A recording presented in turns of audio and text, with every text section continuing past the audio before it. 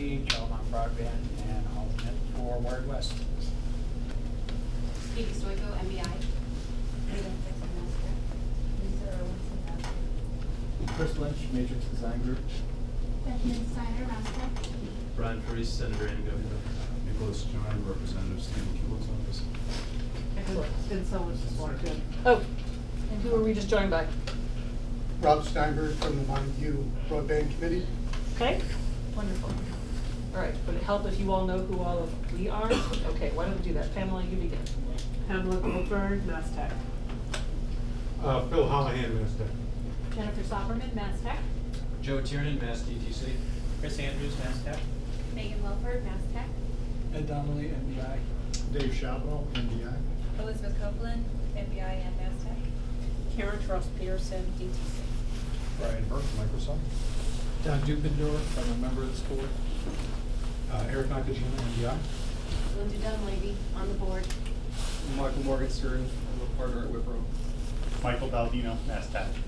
David Clark from MIT, I'm on the board. And Katie Stubbins from Executive Housing and Economic Development, and I am on the board, chair of the board, which is why I'm talking. So. We have another guest too. Yes, please let us know. Another guest? Let us know. Dave Talbot from the Berkman Center at Harvard. Excellent. Thank you so much. Okay, so first item on the agenda is the approval of minutes from December 10th, 2015. Can I get a motion to approve those minutes? So moved. Second. Any discussion or amendments on the minutes? Okay, all in favor? Aye. Opposed? All right, minutes pass. All right, next item up is report of the chairperson. So I'm just going to give a really brief description of some activities that happened of late on the administration side. As we've been moving through this process, eventually, because we're talking about state funds being spent, the state and Department of Revenue and A&F were like, well, tell us more about this project. I think we have to appreciate that this is, even though the governor just celebrated his first year, the team is still new, and it takes a long time to catch up with all the projects and to understand everything that's going on. So I was asked to go in and brief A&F, Administration of Finance, and Department of Revenue about the Mass Broadband Initiative, what's going on. Obviously, early in the administration, the governor had approved the funds for the last mile. But as we go through this, they wanted updates, et cetera. And so what's resulted from that is we are going to be doing a briefing very soon. Those of you who are here representing our elected officials, we're scheduling, I believe, for next week, a briefing for our delegation that are in the towns represented in the last mile project, so that we can just update where we are. And we are working very closely with the MBI staff, myself, and Department of Revenue and A&F to make sure that there is agreement on, let's say, the parameters of which the funds are spent and the business plans are approved of. And so the administration just wants to make sure that any expenditures that do happen not only are within the approval realm of what MBI is approving of with its team, but that the administration also is in agreement. Obviously, DOR has the best interest of the communities and their revenues at heart.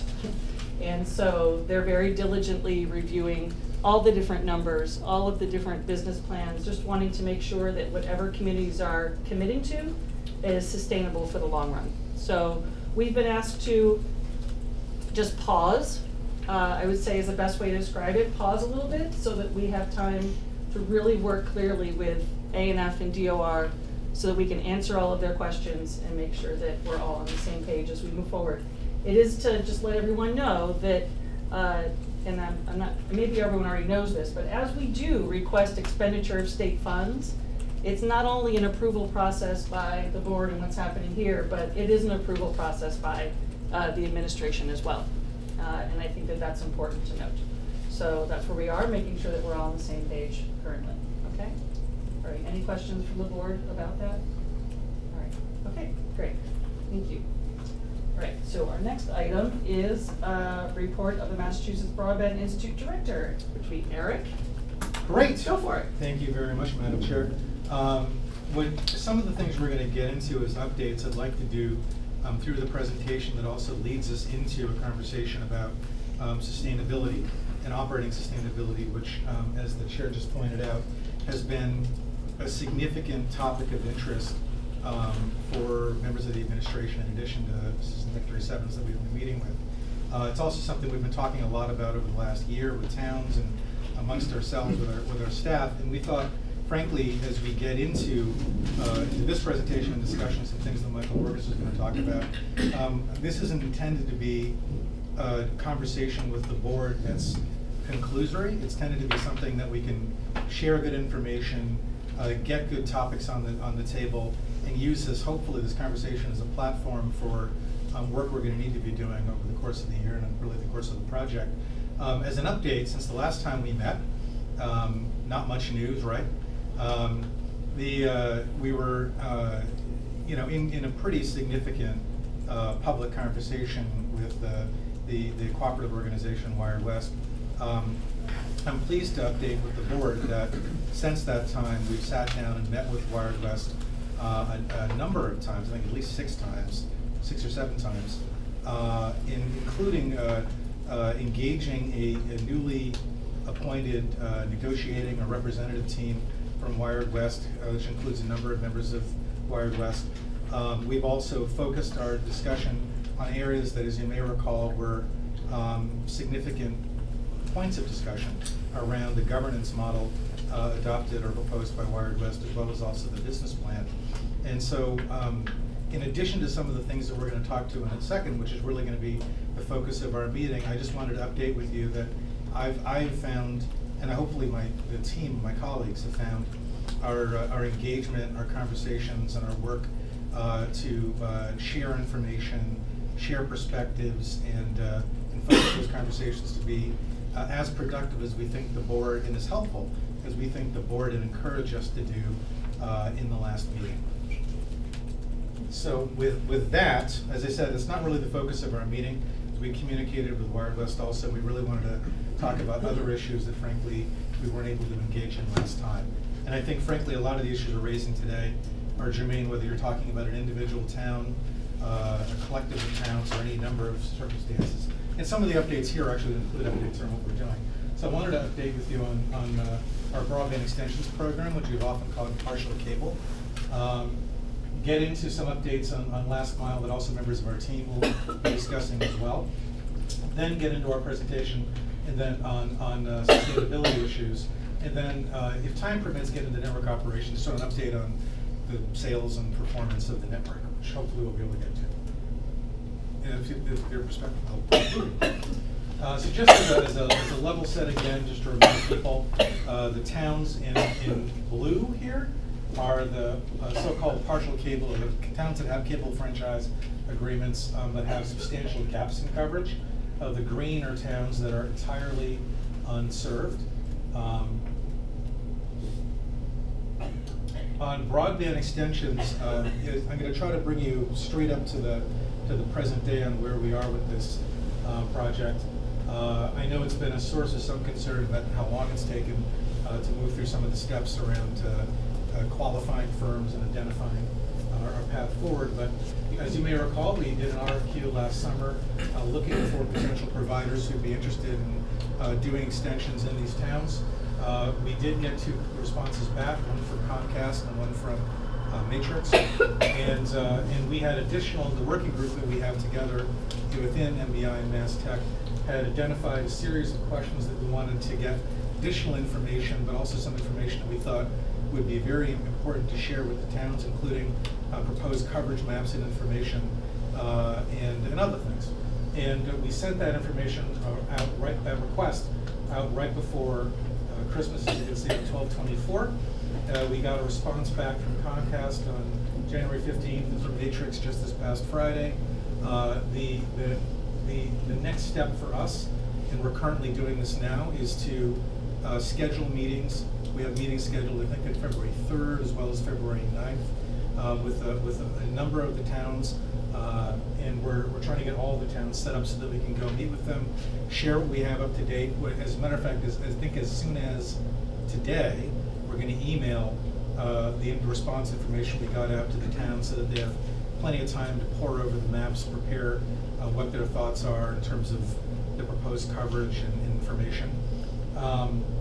We also anticipate, as I just discussed a moment ago with Matrix, we anticipate getting some additional information from Matrix as well, a map as well as some information on their business plan as well, which will be very helpful to our evaluation. We anticipate getting that soon, very soon. It is our hope that what we can do with the towns is get as much information back from them that can inform negotiations that can lead hopefully to a successful conclusion of agreements and a presentation of those recommendations. First, obviously, to the executive team at MassTech, but also then subsequently to the boards of MBI and MassTech. But also, this is one of those things that, as discussed earlier, the administration, and we're really grateful for this, is digging in now on understanding what we're doing, how it'll work, how the towns will benefit, and how we ensure sustainability over time. I think that's a fair thing to say. Yep. Any questions on Could this? you characterize the quality of the responses? Well, I mean, as we qualified them, all the responses we got extended coverage to the program target goal of the regional average of 96% coverage. Yep. Where some of the information we're waiting to get back, I think, would help inform our understanding of sustainability, organizational structure, and the business plans that are being presented. So at this point, I think what we can say is we have proposals on the table that meet the program goals for the towns. Some of them, I think, were even a little surprising in that regard in terms of what some of it included. And we're really looking, the next thing we're looking to do is sit down with the select people in the broadband committees of the towns, share it with them, get their feedback. So it's a little preliminary to get into that. Anything else? Okay.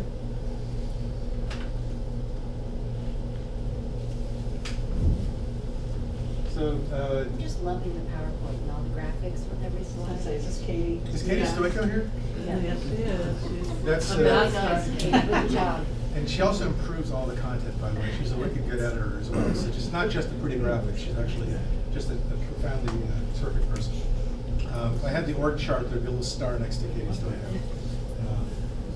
But speaking of people who are wonderful, I don't know if Elizabeth or Dave wants to say anything about this slide. Would you introduce? Seriously? Would you like me to review it? Yes! Okay. Saying something about it and reviewing it isn't too nice. On the poll collection, RFQ, and mini bid process, we talked about this on other occasions and other meetings. Basically, where we would hire and select a firm to go out and survey the polls as required by Verizon, Grid, and Eversource. So we completed the process where we put out an RFQ, a request for qualifications to, out as an RFQ. Received 5 firms that responded to the RFQ. We qualified 4 out of those 5 firms, and we basically went through a process of then getting them our MSAs. So out of those 4 out of the 5 firms, 3 executed, fully executed MSAs, and 1 vendor withdrew just recently. So we would then turn this RFQ into a mini bid process depending on how we move forward with the overall project. And the mini bid would go out to specific towns and engage one of these firms to do the work for us.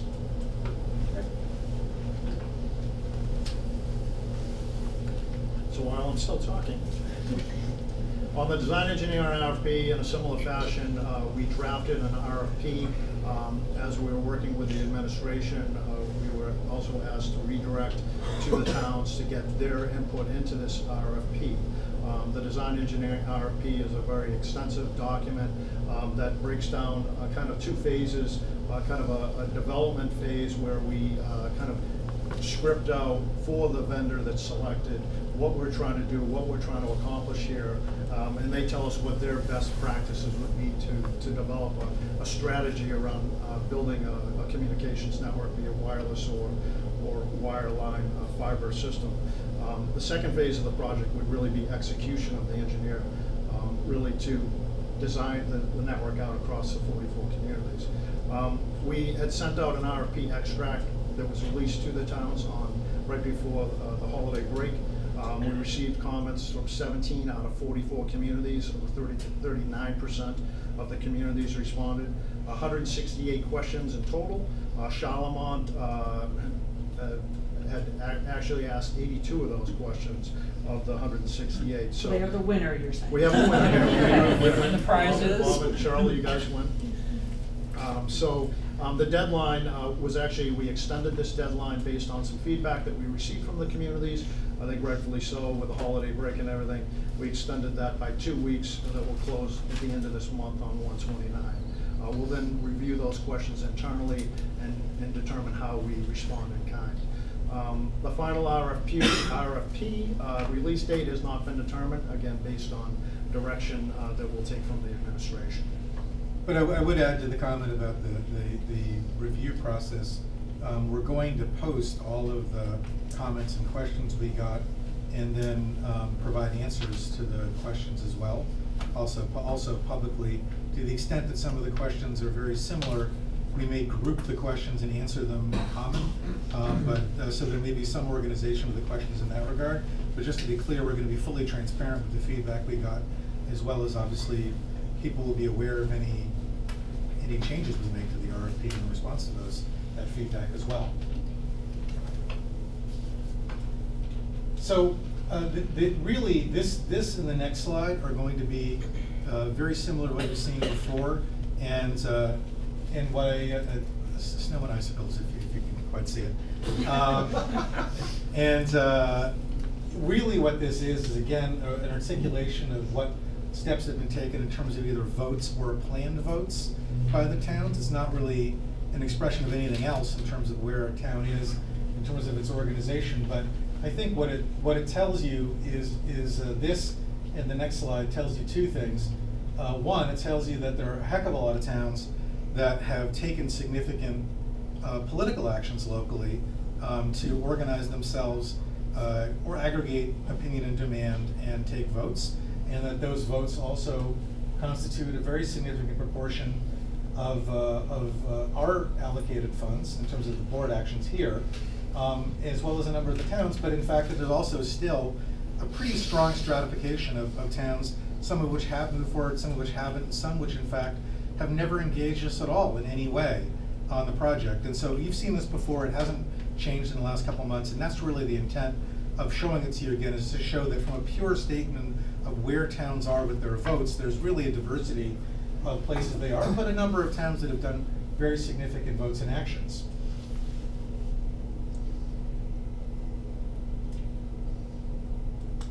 As you know before, we've been providing planning grant funds to towns. I don't know if you have anything you want to update on that, or I can just talk through. Yeah, go ahead. That we continue to get some towns coming to us, as you can see here with Tyringham and a little while ago Otis, coming forward with proposals for planning grants to support work in these towns. I think one of the things I would point out, which is going to be echoed in the next slide and is going to lead into some of the conversation we're having, is that there's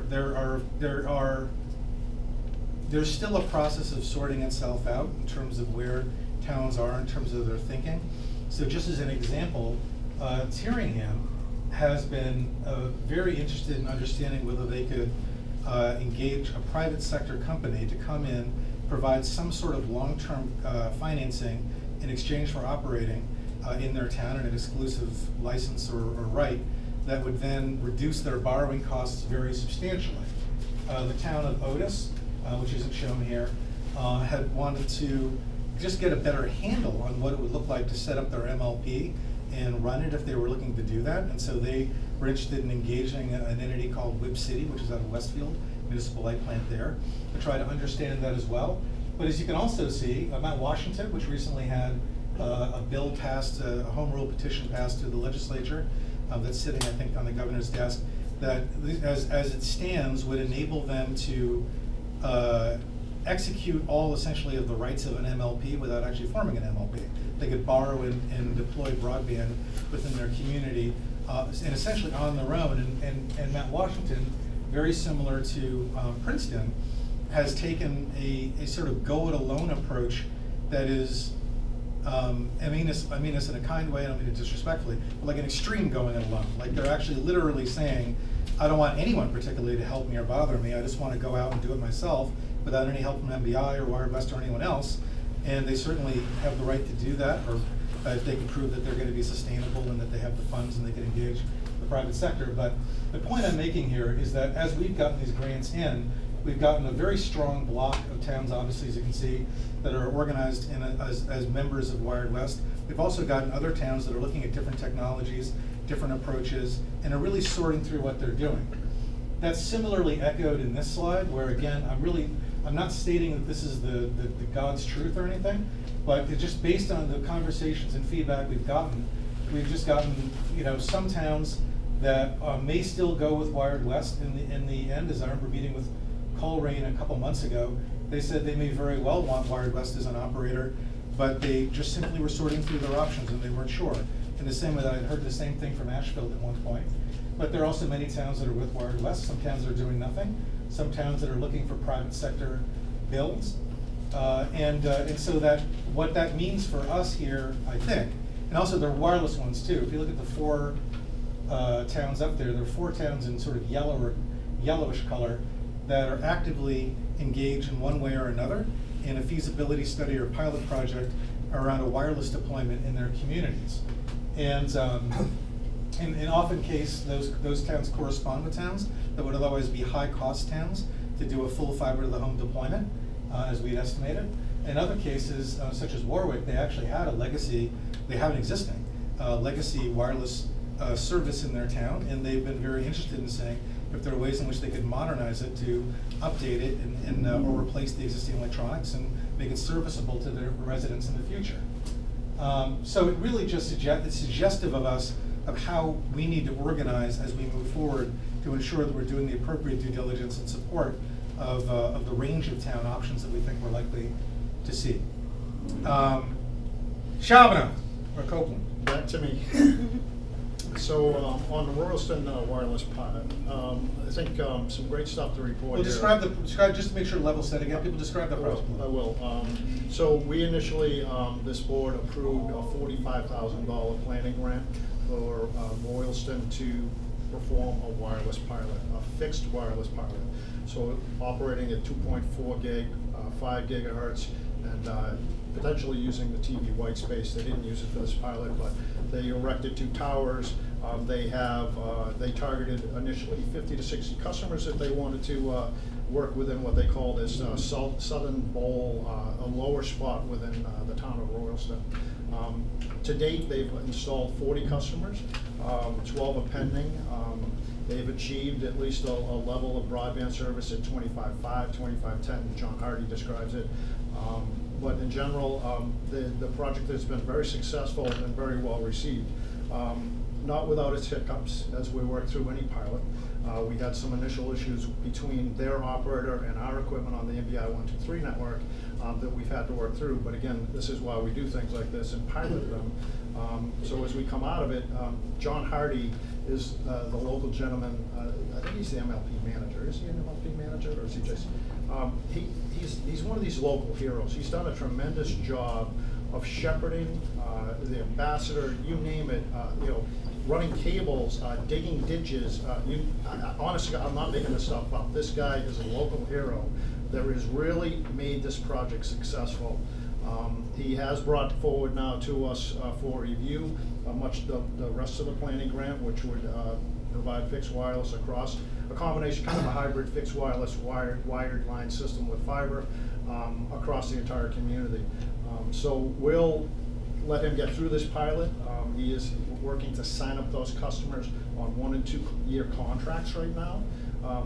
The things they're doing are much different at even a level than what Leverett did and what we've seen out of Leverett, where Royalston is actually taking in their town administrative office front-end support for customer calls.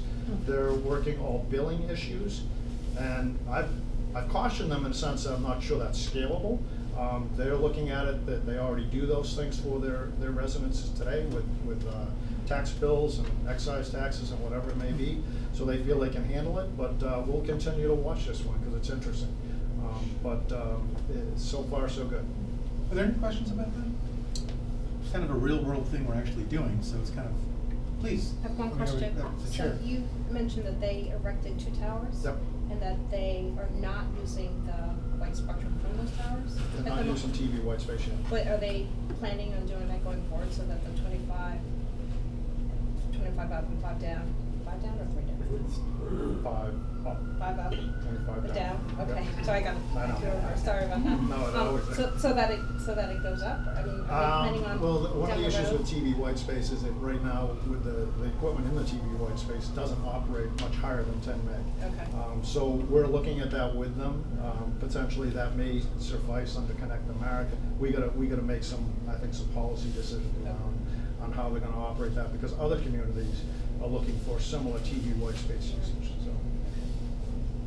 10 up does not sound, it is not as slow as it sounds when compared to kind of cable footprint, et cetera, average speeds, et cetera. No, I know, I'm just wondering if more people jump on and if they decide to extend the service out to neighboring communities. You're asking the right question, because I mean, that's something Eric and I have been discussing. You know, as you look at these communities, and they put together their initial plans with their consultants, and as we look at them, you know, we ask similar questions, and we say, okay, well, if you want to increase that bandwidth, it means erecting more towers, right? Potentially, or waiting till the electronics changes out, the antennas, the receivers, what they may be, the radios. So it's conversations that we're working through with them, you know, because no one wants to see these towers everywhere either. Right, and plus that should be part of the goal, that these yeah. communities are assisting each other and helping communities connect that way, so. Well, interestingly enough, just from a sort of a technical support standpoint, I know that Warwick, Royalston, Middlefield, and Holly have all talked a lot with one another to say, you know, and particularly with Warwick having a legacy system and Royalston having this pilot going, they've been interested in saying, look, you're ahead of us by months. What are the issues you're wrestling with?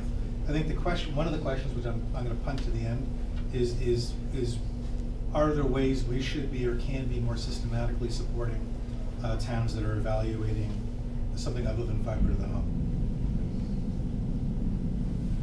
Oh, there it is. I was wondering what the next slide was. I totally forgot. Michael, I'm going to hand this over to you. So this is really, again, as I mentioned, part of the core topic after we went through some of the updates and things we're doing.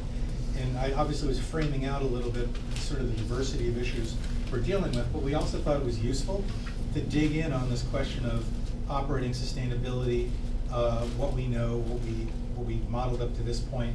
And then again, I'm going to suggest later that there's probably a lot more work we could be doing, and probably work we need to be doing to support the towns in this regard. But we can talk about that after we have a good conversation. Mike? Sure. Thank you all for having me back. As Eric said, I have just a few slides for you today to talk about our view on operating sustainability, which I'll shortly define in terms of a level of profitability. First, just as a quick status update, Wipro has been assisting on several work streams, including identifying differences and similarities and opportunities between Wired West's operating model and Wipro's operating model. I'm not here today to talk at all about Wired West's model. In fact, the model that I'm going to show you is entirely a different approach. The Wired West model is what I call an in-source build and deploy an operator model. What I'm going to show you here is an outsourced model. If you use existing organizations and you outsource the functions to them. There will still need to be more modeling efforts, more analytical efforts to identify which towns as groups could be made sustainable. What I'm going to show you today is individual town analyses. There are some opportunities, there are not a lot of opportunities, but there are some opportunities that when you pool some towns together, there's an increase in sustainability. We haven't run that to ground yet. And there are towns that are unlikely, you'll see today, in our opinion, that are unlikely to be sustainable with a fiber to the home model of almost any kind. And we can talk about that also. We've also, I'll take it off the table because I'm not going to talk about it today, but we've also been involved in some of the partial cable things with Matrix and Comcast. So before I get everybody's eyes crossing.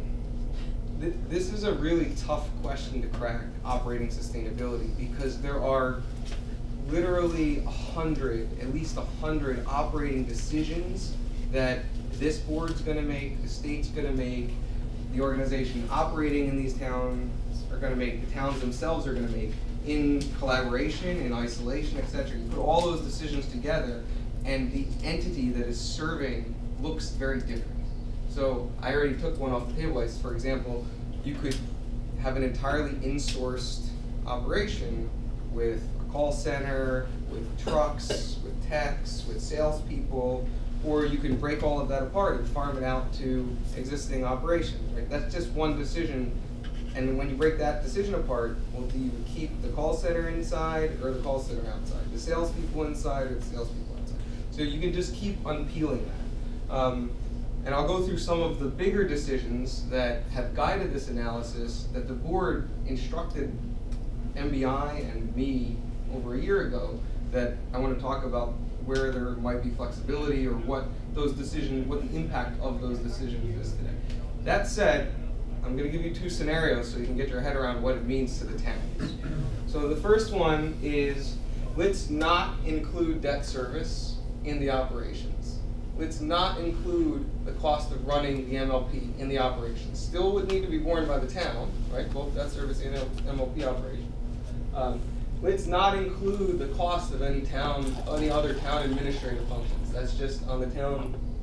Let's think about fully outsourcing, and let's think about what I would counsel you a sustainable, typical rural broadband price is in other communities.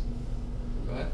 I just would interject just for a point of clarity. I think people understand this, but if not, want to be abundantly clear. When you say let's not for the sake of something, you're not making a recommendation. You're saying, hey, I've done this modeling analysis to understand what the pressures are on sustainability, and for the sake of argument, absolutely, I have not included these things. You're not saying you shouldn't or should. That'll be for another conversation or something. Absolutely. I'm just defining the inputs so that I can give you a factual output. Exactly. Right? So there's no commentary or critique on any of these decision points.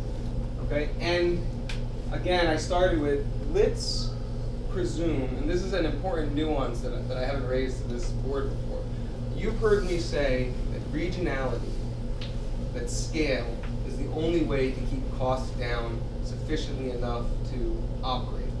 I want to pose that you can do that in two different ways. You can do that by having a broad enough organization, a large enough customer base in Western Massachusetts.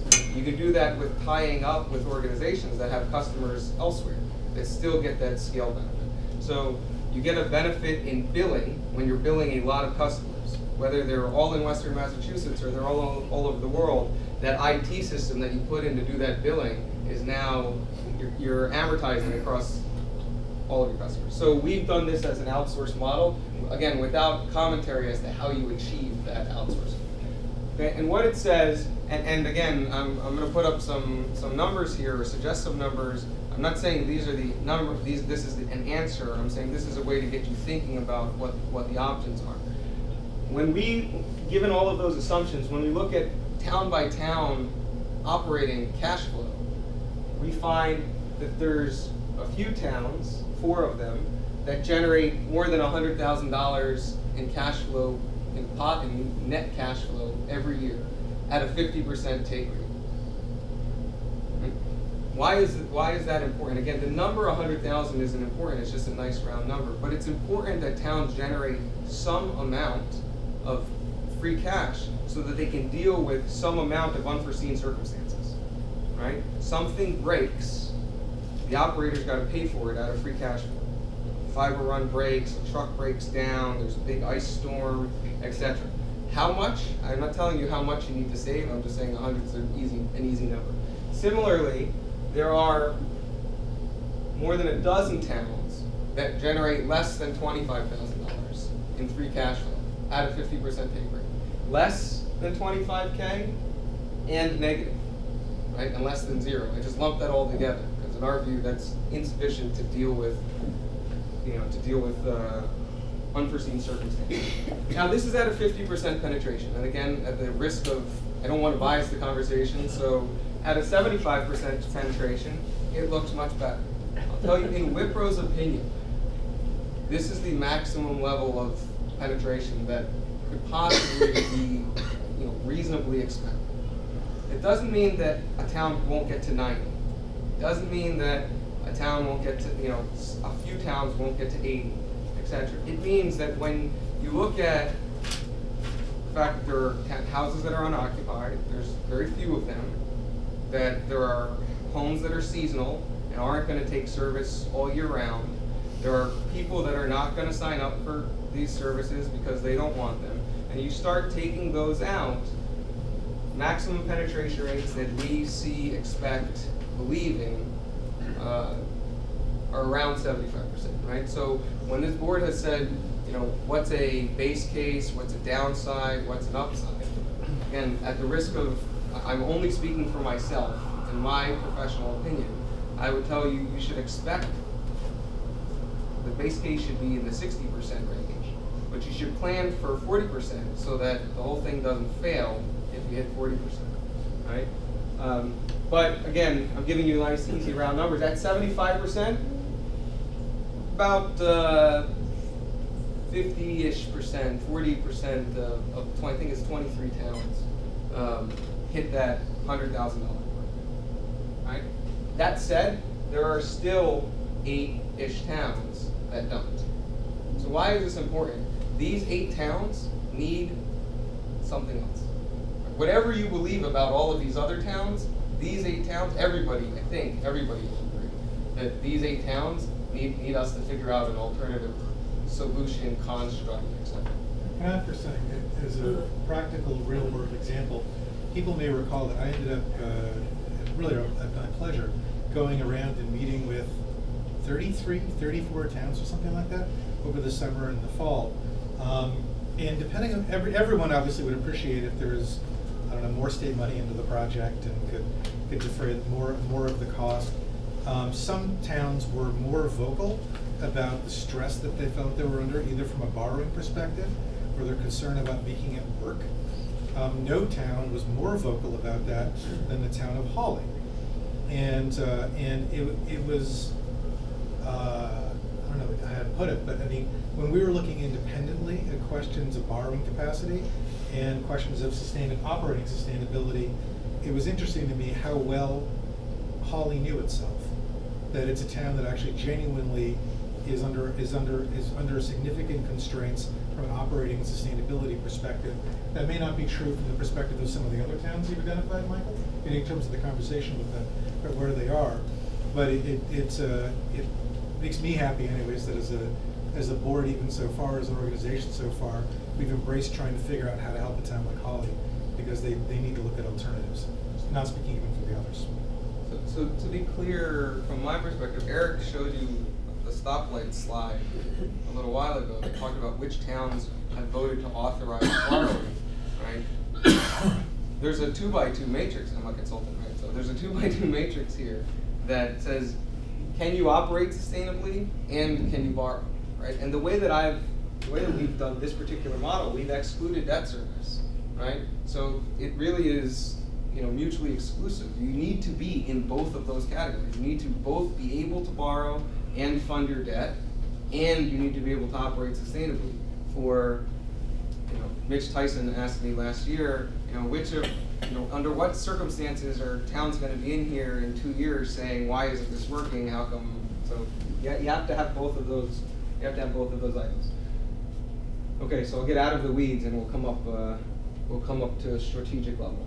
I thought that it would be useful, actually Eric asked me, so Eric thought that it would be useful, and I agreed, to revisit some of the initial directions that the project was given by this board in collaboration with a lot of the other stakeholders, so that you can understand very finely how each of those decisions has got us to where we are. And then you can make the decision collectively, independently, whatever, to relax or stand by some of those initial decisions.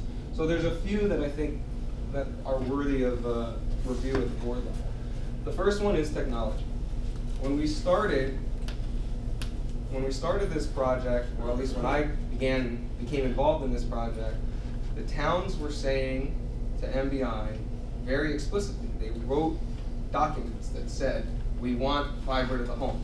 Bill got up at meetings and said, towns, you have sent MBI these documents and we've heard you, and if this is what you want, we're prepared to help. I'll suggest to you now that everybody wants fiber. Not everybody is willing to do what is necessary or to deal with the consequences of having fiber. And therefore, there may be opportunities to, let me say it a little bit stronger than that. There are definitely opportunities to help towns that can't go the fiber route with alternative technologies, right? Some of the other board decisions are going to impact whether or not that's reasonable, acceptable. One of which is coverage. One of the huge benefits of fiber to any alternative is that for a price, you can connect every home. And they can live at the top of the mountain, at the bottom of the ravine. You're going to pay a lot of money to run fiber up there, but you can get to that house. With wireless technologies, it's less certain. That said, you can combine wireless and wireline, and that house on the top of the mountain, if 100% ubiquitous coverage is necessary, you could run a fiber route to them and give everybody else wireless. I'm not saying that a policy would make sense, that policy would make sense. I'm just saying it's possible. But with wireless technologies, you have to consider the ubiquitous requirement that we started with. As the towns are breaking off, at least what I've seen in the press, so I won't speak for anything formally, but several of the towns that are breaking off are dealing with this reality of ubiquity or lack of ubiquity. And for the most part, the ones that have fractured from the regional model have, or at least as it's been proposed, have been more open to considering a non-ubiquitous network. Pricing. Originally, one of the directions, and I won't say a requirement like ubiquity and fiber was a requirement. One of the directions was that pricing should be comparable to neighboring competitive markets. So that means that if the town next door has a cable company and they're offering internet at $50 a month, that in our town, when we build something, we should be offering internet at $50 a month. And I will suggest to you that you may want to consider relaxing that as a stipulation as a requirement, because Comcast in the town next door has properties all over the country and can afford to take a lower margin in its town in western Massachusetts as a result of that. When we build in an unserved town, we don't have the scale to be able to take a lower margin here and make up for it elsewhere.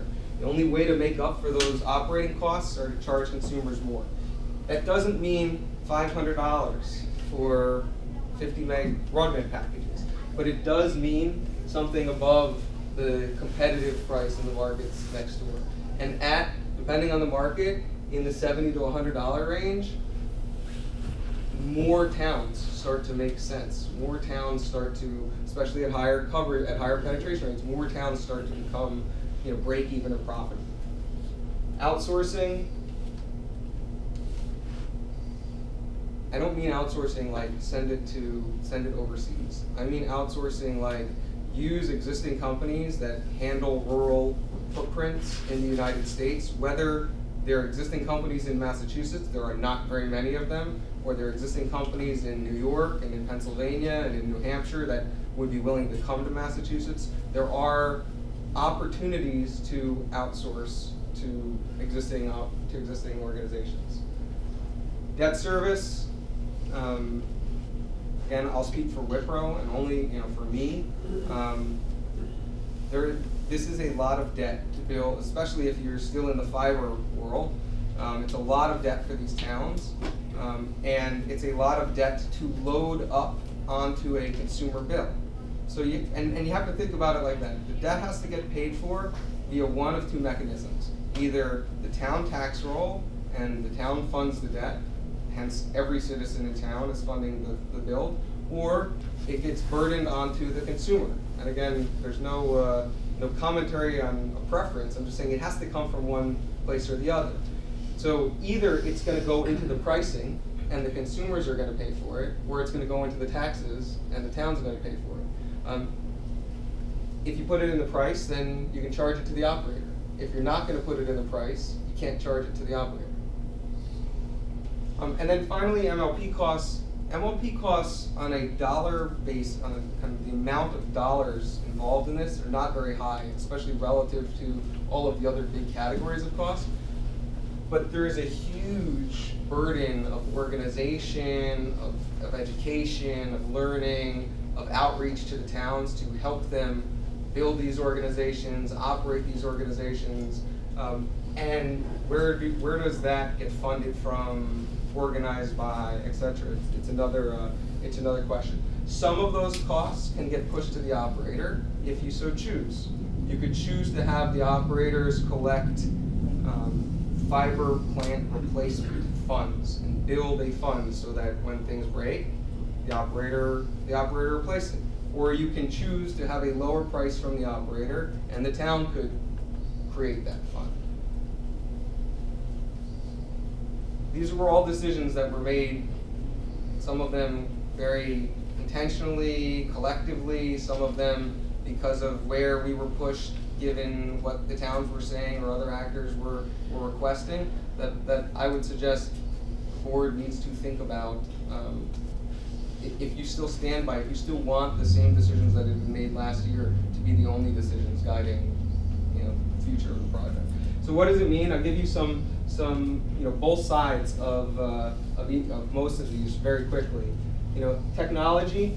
There are some towns that from a very high level, because I haven't done like in the trenches analysis for any of these towns for wireless. We believe, given all the benchmarks that we've seen in rural areas, that there are towns that could get 60 to 100% coverage at a 25 meg speed, just like you heard Dave talk about at Royalston, with wireless. For the cost, the cost of that to them to do that would be the grant that you guys have already allocated for them, meaning the town wouldn't have to borrow at all to get to that point, more or less. Right? So that's an argument in favor of considering, at least for those bottom towns that are never going to break even, at least considering relaxing the it has to be fiber, it has to be ubiquitous conversation. However, there's a good argument against it, right? And the argument against it is if one town gets wireless and they're getting 25 meg speeds, and the next town gets fiber and they're getting gigabit speeds, that's not going to necessarily be perceived as fair. As sufficient, etc. Coverage, the way that the private sector does this, and I'm not counseling you to do what the private sector does, but the way that the private sector does, which MBI is all too familiar with, is they stipulate a density level that will be covered and a distance from their plant that they will cover. And outliers from that density and from that distance from the plant are left on their own. Left on their own doesn't necessarily mean, hey, sorry, you can never have our service. It means, we'll provide the same subsidy to you that we would provide to the farthest person, and you have to pay the rest, right? Decisions like that can reduce costs, reduce town debt, etc., at the expense of coverage. Another decision like that about coverage is how much do you cover, right? Do you ask homeowners to pay? Maybe it's in a bill, so it's not all at once, but to pay for their own drop. The drop is the distance from the curb to the house, so down their driveway. Or do you ask them, the way that the cable companies do it is they pay for the first X amount of feet, and homeowners have to pay for anything beyond that, right? So those are ways that you can reduce costs, that towns could decide, if you allow the towns to make those decisions, that the towns could reduce costs. Let me just paint a real granular picture of what that means. That means that Mr. Smith, who lives on the top of the mountain, is the only person in a town who's got a half a mile long driveway, and he doesn't get connected because he's not going to pay the $3,000 to get up his driveway. right? That's one way to think about it. The other way to think about it is everybody gets $500 of costs associated with connecting them. Mr. Smith gets the first $500, but he has to pay for the rest. So that's coverage. Pricing, you have room in pricing that would you'd still end up cheaper than the satellite options. But again, I told you, we've heard very explicitly that people want the same prices that their neighboring cable towns have. The others are much less important. So there's a lot of questions left open. Here are questions that Wipro suggests that MBI should be thinking about, should be tackling. Not suggesting that I tackle them for you. I'm just saying these are things that I think you need to think about. Towns can go it alone. They can get together in small groups and collectively negotiate. And there are some benefits that we have not examined, to my knowledge, that MBI does not examine around clustering towns into smaller than a 44 regional solution, but some broader than a one-town solution. There are definitely towns, I described the 2x2, that can borrow, look like they're operationally sustainable or in that upper right quadrant, that could, should, probably need to get moving first so you can get some wins. There are things that you can do around soliciting information and requests for proposal, etc., to more formally generate interest from other private sector companies in Western Massachusetts. Towns need to, I think, we're still hearing from them that especially those at the bottom, towns don't fully understand all the financial, operational, and legal risks that they're taking and could use more education.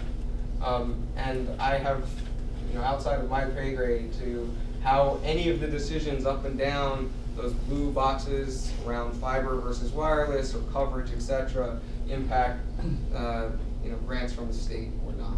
So I think it needs to be investigated. And those are for towns for fiber. There are towns that we've heard want wireless, same types of conversations. Wireless is not a standard single technology.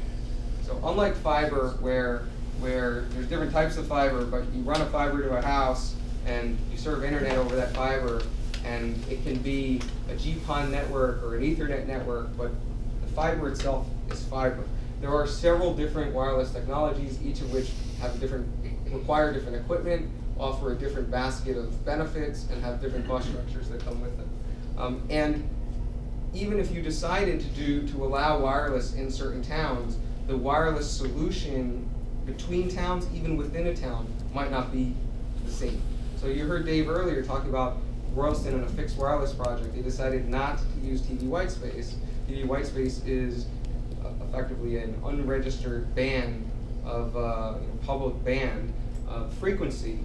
There are technologies that use TV white space. There are technologies that don't use TV white space. There are line of sight technologies where you have to have a tower that can see every house. There are wireless mesh technologies where you put lots of equipment and it all connects to itself. So there are all sorts of solutions there. The biggest question, in my opinion, other than the cost, I guess the second biggest question is how much ubiquity would a town lose? Like how much coverage can you actually get in a particular town? And again, how does this impact the grant? And then finally, there are lots of other questions like how do you finance it? What about the towns that don't know what they want to do? How do we engage with them in a more meaningful way so we can put them in any of the myriad of lists that we've created? And how can we help assure towns that are most concerned with their exposure for operating losses that the next conversation we're having with them has addressed that? So those are things that I think you should. What happened to your little thank you slide? A bunch of my slides. Your thank you slide disappeared? Yeah. There was a thank you slide that was actually intended to be also a pause because I don't know about you, but you just got a heck of a lot of information thrown at you, and Michael's here, and so I'd love to just. There's another slide that talks about different things we're thinking of, but I'd love to allow the board to have questions or comments and share what's a wish. I open it up to board members. I can say is, yes, I think there's certainly questions here, and the questions aren't unlike some that are being asked, back in my office too. And haven't been asked for years.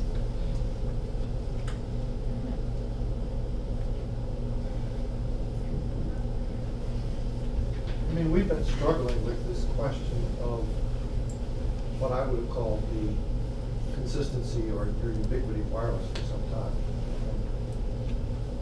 My fear has always been that wireless in hilly, tree-covered country is highly erratic, so in fact you're not going to know that you can reach Mr. Smith until you actually put the damn tower and you put the antenna on his house, and it doesn't work. Having had that experience personally, so the trouble is the trade-off here is in an apple and orange space. You know, with wireless it is cheaper. You don't really know what kind of ubiquity you're going to get, or you can go for fiber to the home and make it sustainable. You don't really know what it's going to cost, and you're going to get people in there and try to propose a price to them, and then you're going to say, well, really, you know, this isn't going to cost what it costs next door. It's going to say, why can Comcast do this and you can't? It seems to me some of these trials are really going to shed a lot of light, but I don't know whether they've sort of cherry-picked the region. You said something very specific. They picked sort of a bowl-shaped part of Ralston to do this. That's not an accident, right? Because that's going to give them the maximum probability they can hit all the houses. And it's winter time. And it's winter time and there's no leaves. And they are going to test in the spring with the foliage, so they are Right. plenty of. But you know, there's a tension here between trying to just, hey, let's get on with it, and what we can learn about the wireless. But I've been advocating fiber, and I just want to be clear, the reason I've been advocating fiber is not because I knew that it was easy to make it economically sustainable, but because I felt the tears would follow if you put the wireless up, and you just can't hit 30% of the houses, and everybody's going to say, wait a minute, guys, I don't know how to do that in advance. I don't know how to solve the problem in advance. If you can quantify the things. But the trouble is you're doing an apples and oranges. At least it feels to me the towns are faced with an apples and oranges decision. Which kind of uncertainty do you accept? So you are exactly correct. So no argument whatsoever. I'll tell you that the way that you've addressed it on the fiber side is to go out and measure distances and look at costs of materials and look at construction costs and have a few now firms, including mine, give you estimates for what that construction cost would be. And that's how you dealt with the uncertainty, as you pointed out, around what's it really going to cost. On the wireless side, you have similar options. You can go out and you can physically, on the ground, examine lines of sight. You can shoot beams of light around and measure them and determine, not with any level of perfection, but you can determine that if from 100 feet up from the top of this hill, I've got lines of sight to 683 out of 692 homes. All right? It's not perfect. When you build it, you're going to find out that, oh, you know, this tree moved, and how did the tree move? Somebody else put up a third story on their house, and now it doesn't work. But that's around the edges. So you can still get, not perfect, but a decent estimate of what the coverage is going to be, what the cost is going to be, and what the speeds are going to be. And so that's the first answer. The second answer is, is it enough? Is it good enough? Is it sufficient? Is it worth the cost, etc.? I'm not going to propose an answer to that. You can get fiber. Let me put it the other way. You can get wireless solutions at about a third of the cost of fiber, and the speeds are today over the broadband definition, but nowhere near a third of the speeds that you can get on fiber.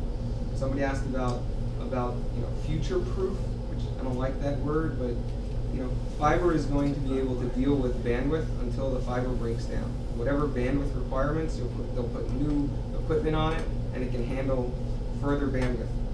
That's uncertain for wireless. The wireless can handle bandwidth needs today. Those are the pros and cons. Yeah, done. So I appreciate this recipe you or not recipe, schedule of decisions, the 100+ decisions that have an impact on outcomes. And I think about the role of MBI in that mix, that schedule. There are some things on that schedule that I think are fundamental for things like sustainability, that I think that the state and MBI have to care about. They're fundamental. Are we spending public dollars well? There are other choices in that mix that I am not indifferent about, but I don't think ought to be made here as a matter of policy. They ought to be made the way lots of municipal decisions are made, locally. Town of Williamstown has not ubiquitous fire hydrants. Linda, in those 44 towns, I bet there are many without ubiquitous fire hydrants. Yes. Yes. The town of Williamstown does not have 100% coverage for public sewer, nor for public water, nor for street lights. We've made a host of those decisions over a long period of time on the municipal level about how we will afford the things that we have to do. Sometimes quite grudgingly, we've done only what the state or federal governments have made us do. So I think we ought to think about that schedule of choices with that set of lenses. There are some that we must care about because we think they're fundamental to our stewardship role for state dollars. There are others that, frankly, I think those who are most directly affected ought to play a role in, and not as a matter of policy established here, but at the municipal level. I think that otherwise we will make bad choices. I think we will make bad choices. And we will struggle with questions in the abstract. Well, is that fair? I.e., I live on a mountaintop. Is that fair? Frankly, those questions have been addressed 1,000 times across the Commonwealth, and can be addressed quite fairly again. So,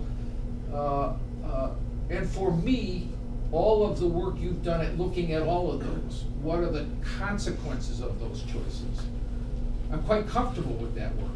I want us to be informing those choices as powerfully as we can, both at this level and at the municipal level. I think we needed that kind of work to get done.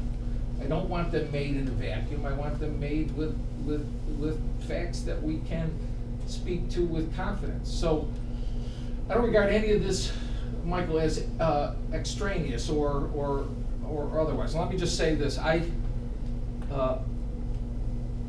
One of the most intensive local decisions, it seems to me, is the price point as it's tied to penetration.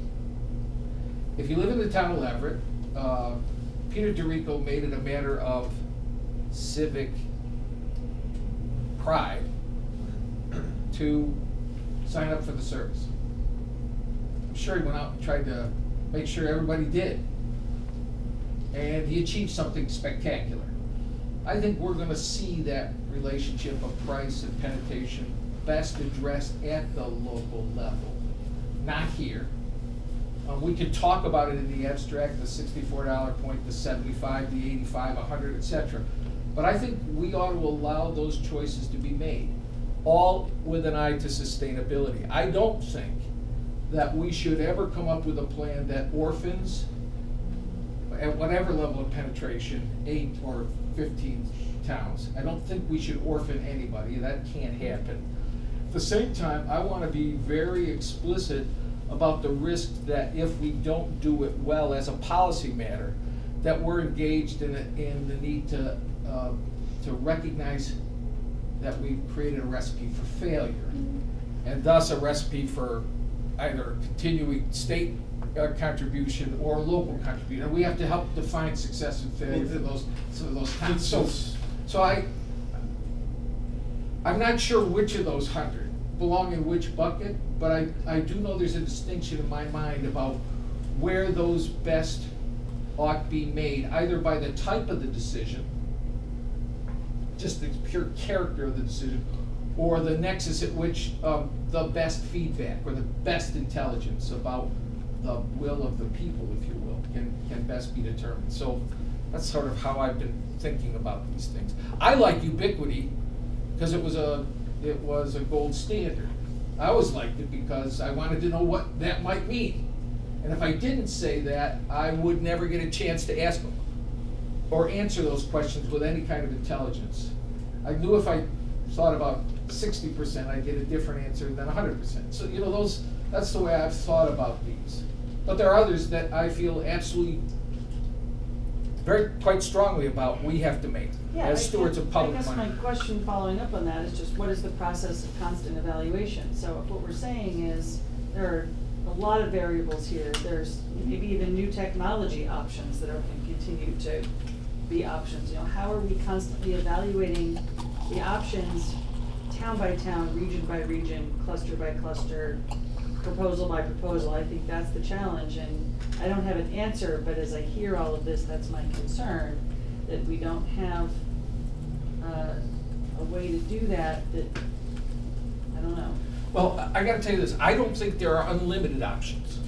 That's the first thing. In other words, this is not me in the grocery aisle looking at the pickle shelf. You know, there are endless varieties. I don't think that's true. Let's hear from Karen and then David. So I have a quick question for Michael. So Michael, first of all, thank you for that presentation. And Eric, thank you so much for pushing the discussion in that direction in terms of looking at what we've approved in the past. But what I'm not hearing is, like, what are other states doing? What are other cities doing? So I know our topography is interesting in the western part of the state, but we can't be the only state with the type of topography that we have. Looking at this issue, there must be other communities around the country that are dealing with this and maybe sort of coming up with some solutions. That's one question, but also to piggyback on something Katie said in terms of advancing technology. We have some pretty smart people around this table. I'm sitting next to Microsoft. There's MIT across the table for me. Okay. Maybe you can tap into some of your secrets for us. But my point is, what's on the horizon that, you know, maybe we can be hopeful for and can apply to this problem. So again, what's going on around the country, and then what can we look for? So I'm always the one banging the drum for faster action, and what I'm going to tell you is on the other side of that. Massachusetts is actually very much in the pole position for dealing with this issue in the country. There's a pilot project going on in Connecticut. We went down and met with them, and there's a lot of there's a lot of press with much less staff kind of moving to the press release underneath them. And I say that there's 2 full-time staffers in what they would call their MBI. They're trying to figure out where to move those staffers and how to build a team underneath them. They're looking at MBI as an example to do that. And I say that they're far ahead of us in the press. If you look at everything that and we've had a lot of press lately, but so that's just, you know, one versus another. There are projects in New York. There are projects in the western part of the country that are in the infancy. A lot of them, there are a lot of town-by-town projects that look like Royalston, right? To my knowledge, there are no, not anymore, there were for a little while, but not anymore, there are no substantive town-financed fiber builds where a town decides, we don't have internet, we're going to go build a fiber network. After we build it, or while we're building it, we're going to go figure out who's going to operate it. That happened for a little while, about 10 years ago, 10 years ago. It's not happening anymore for all of these operating issues. So Massachusetts is ahead. I mean, not far ahead, but ahead. Your second series of questions was about what technologies are coming. So there are, you know, when people think about wireless, at least when I think about wireless, I think about, you know, universities towns and cities that are kind of dense and urban that have wireless broadcasting nodes and are covering a very homogeneous small topography.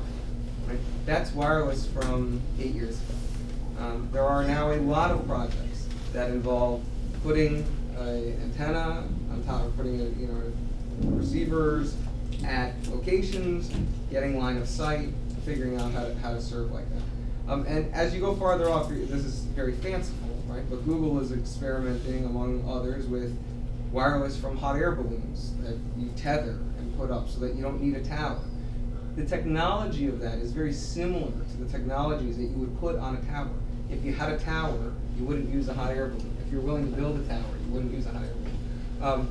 And every year, or every 2 years or so, the amount of throughput that we're pushing into wireless is improving, just like it is in fiber, right? And I won't say that wireless is unlimited. And like fiber is going to be limited by the speed of light. Wireless is not going to be limited in the same way. Wireless is going to be limited more than fiber. But how far from now? We have no idea. Okay. Yes, Dave. I was just going to say a quick follow-up to what Don said, and then I'll very quickly answer this question about technology, but I won't take all your time. Some of the questions that we're talking about here are going to turn out to be particularly significant in turning this sustainability knob, and I think your talk pulls some of these things out. But I think it might be good to explicitly go in and pull them out and say, which of all of those 100 decisions when you turn that knob, does it actually swing the sustainability meter wildly? Because, and as I say, it's in there. But I think it would be good to really focus on those questions, because that's where we have to bring the attention. It turns out if all those decisions belong to the towns, like I think I agree with you, the pricing decision, we've learned something, and that's very important. Let me say something just very quickly about wireless. When you talk about 25 down and 10 up, say, the thing you have to understand is that every tower has a certain amount of RF spectrum, and every year people get a little better at squeezing a few more bits through the RF spectrum. But you're never going to squeeze a factor of 10 through there. It just doesn't work out that way. You can say, well, I've divided up into sectors. These are sort of linear responses. If you talk to people that are trying to do wireless and they're trying to respond to the fact that the demand for wireless seems to be growing exponentially, and that's more about mobile wireless than fixed. There's only one response that scales, and that's to put up more towers. And in the limit, a wireless system is a wireline system, because you've got so many towers out there, what you have to do is build fiber to the curb. And that's really the only way you're going to scale the system up. And somebody could say, I want 25 megabits down, but there's another question, which is, and how many gigabytes a month are they downloading? And if they're watching Netflix 24 hours a day, they're only using 5 megabits down, but they're sucking capacity out of that tower at a tremendous rate. So there are a bunch of other parameters here about, well, are we really going to expect all of these people to watch YouTube 24 hours a day at 5 megabits down? That's going to exhaust the total capacity of the tower. And there's an engineering issue here, which again does not come up in fiber. People are going to have to understand a lot more about the subtlety of capacity management and just how many towers are you willing to put up. And in the limit, you've built a wireline system to get enough towers out there to build the system. And that's the direction the commercial wireless guys are going. I'll just offer kind of the economics under that. The types of technologies that Professor Clark is talking about that really are going to take the bandwidth. Really, really, truly, I know it sounds crazy, involve Netflix and streaming of very high definition video, and 5 years streaming 4K video. It's going to suck a lot of bandwidth out of the system. To the order of, at peak times, Netflix uses more than 60% of all available internet capacity. Right? I mean, like that's, at peak time, that's crazy, right? In normal times, Netflix uses like 20 to 30%. I mean, for a single application. So you could say, and I'm not saying you should say this, and I would be very sad if I lived in Massachusetts if you said this, but you could say you can't have 4K on Netflix, right? As a way, or at least you can't yet until we can solve this issue. You can have everything else that the internet offers except that, right? If you want that, then we got to bring fiber to the home, and it's going to cost everybody $2,000 extra, every homeowner $2,000 to pay for 4K Netflix. I mean, that's the decision that we're weighing here, or that we're weighing on behalf of homeowners, just for context. That does translate into terms that the consumer will understand. Yes, it does. Absolutely. My 8 and 11-year-old daughters would be livid with me if I told them they had to manage the amount of time they spend on YouTube and Netflix and Amazon Fire and Google and everything else that they're downloading into our house constantly. I can't get on my own laptop because my children are sucking up all the bandwidth of Comcast. So anyway. So I just want to echo something that Dawn said that just really resonates with me, which is, we're talking about 44 towns. There is clearly not one size fits all. There isn't a perfect solution that is. 27,000 households, right? 27,000. It's also important. 27,000 households. But I think that there isn't, it's become clear that when we started down this road, we wanted fiber to the home for everybody in every one of these communities. And now that we've crunched the numbers, it's clear that to have a sustainable network for every town is going to be a challenge. But that said, we ought to be able to come up with some solution for every town. And I would hate to leave towns by the wayside because they can't do debt service, or because they can't afford fiber to the premise, or whatever it is. There has to be something we can do for all 44 towns and not leave some behind because they're at the bottom of Michael's scale. This is, by the way, really grateful for the board's perspective and engagement around this topic today, because this is exactly the conversation I wanted to have and kick off with all the things you brought up. That there are towns that are very challenged from an operating perspective, particularly at the extremes, but we're also not, where we've been asked to look at wireless, or where we're looking at wireless, it's not because, you know, we've changed our minds, so to speak, and think it's the ideal technology for customers. It's because, one, we're being asked the towns that our current policy, which was incented towards challenging towns to see if they would be willing to step up to engage in investments in fiber to the home, that was ubiquitous, and that was the intent was clearly in that direction. There's no question about that. But we've also been challenged by not only our analysis, but also individual towns that have come to us and said, your policy is kind of a blunt instrument. If we really can't afford this, or we're concerned about sustainability, how do we wrestle with questions around state support? How do we wrestle with our alternatives when we recognize that in our town the alternative might be a suboptimal bandwidth over time in terms of the quality of service that we get as residents?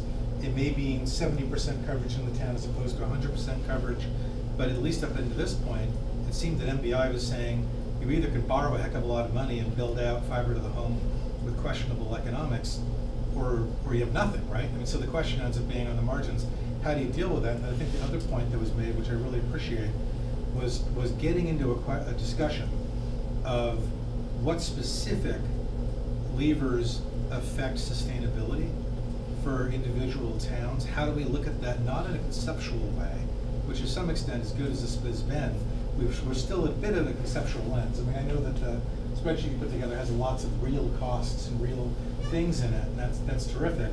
But I think when we're going forward, what we need to be able to do, and this is something you said, Don, is offer towns and offer the general body politic, including the state, the administration, I should say, because we're part of the state, some comfort around how towns are looking through alternatives in sustainability. So in pricing, I don't think we would be saying what the pricing should be. I think it's clearly, though, a variable, right? And I wouldn't want to be hamstrung with the notion that if you're at $65 pricing, oh, you don't work, whatever that means. But at $75 or $80 you do.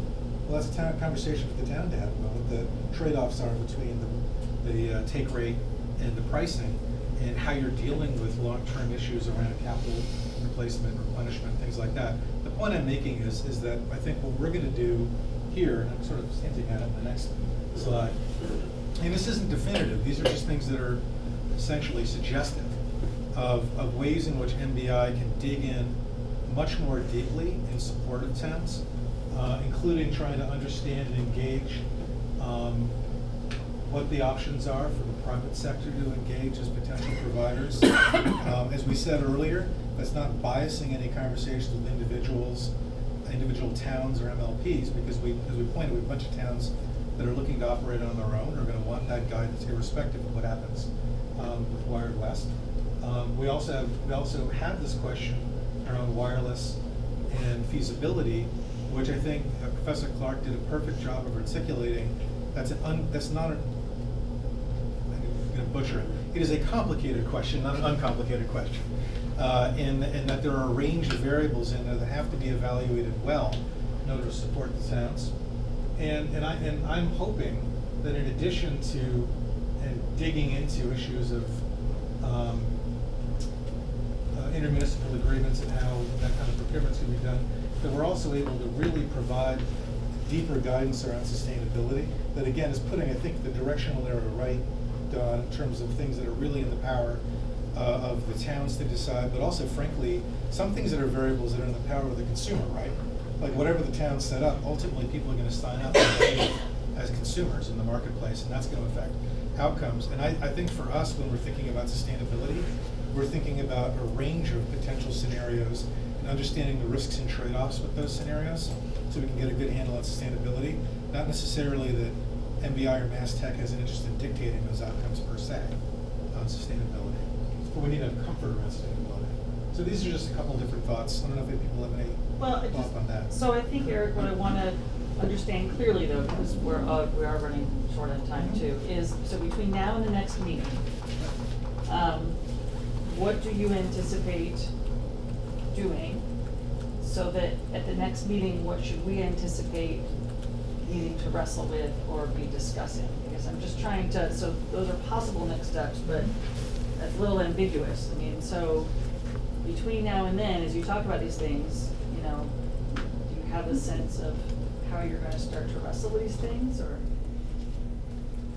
Yeah, I mean, I think on the, yeah, we have. Or Don, do you have a suggestion? I Well, saw it in your mouth.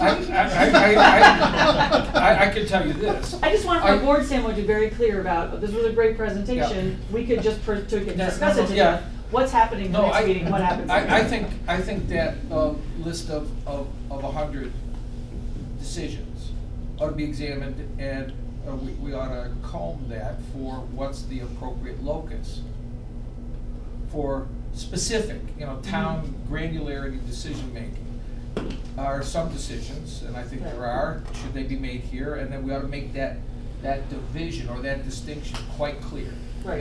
And we are also on the state side, we've been working with Eric and DOR and ANF, also scrubbing the state's numbers. Of course. Around what does the state perceive a community's financial ability. Yeah, so we've got, and so we will share that. Yeah, and I think that's pretty clear. So for me, the last question that Michael had on the, what should be a precondition for grant funding, et cetera. Yep. For me, it should be about a notion of success. A notion of success for me is about sustainability.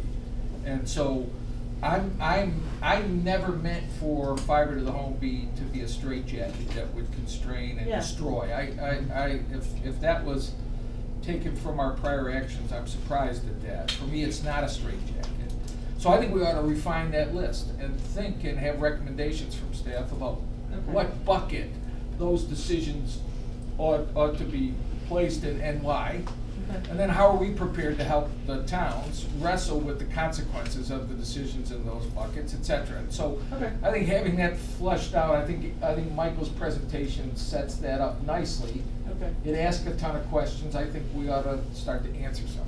And Don, I think I think that makes sense to me. I think on that, the first step is having the right frame in terms of these.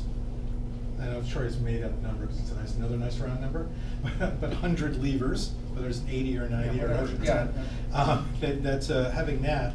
I just have a sense that again, if we take a pose that's not directive but rather informative, I think MBI probably needs to dig deeper in laying out what our understanding is of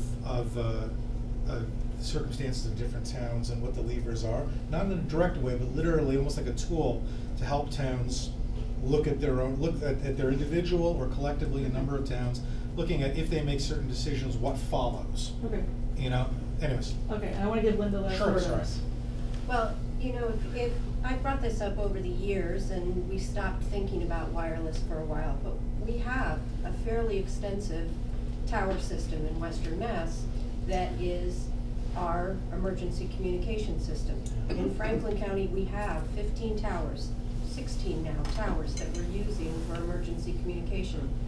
About a third owned by my organization, about a third privately owned, and about a third owned by the Department of Conservation, Recreation, and used jointly by the region and the state police. And over the years, we've talked about and have never figured out how can we use those towers if wireless is a possibility. Because the conflict you have is that public safety will say, we cannot tamper with emergency communication, and we can't. And yet, there must be a way to use these towers for both purposes. One challenge, Katie, that you should know about is DCR is not a good sharer. And they are our tallest towers, and getting them to play with us has been very difficult for emergency communication, but also for broadband expansion. So if we think wireless is going to be seriously looked at, figuring out how to share the towers with public safety is a huge issue that we should finally resolve. Katie, one thing I'd like to suggest as a next step for the next board meeting is I think MBI, and I'd love it to be with you and FERCog, and others. I'd love Professor Clark's input to the extent you're able to. I think we need to frame out what some significant engagement around wireless would look like. And I'm saying that in a vague way only because I think it touches all these different elements. Other assets we're unaware of that we should be leveraging.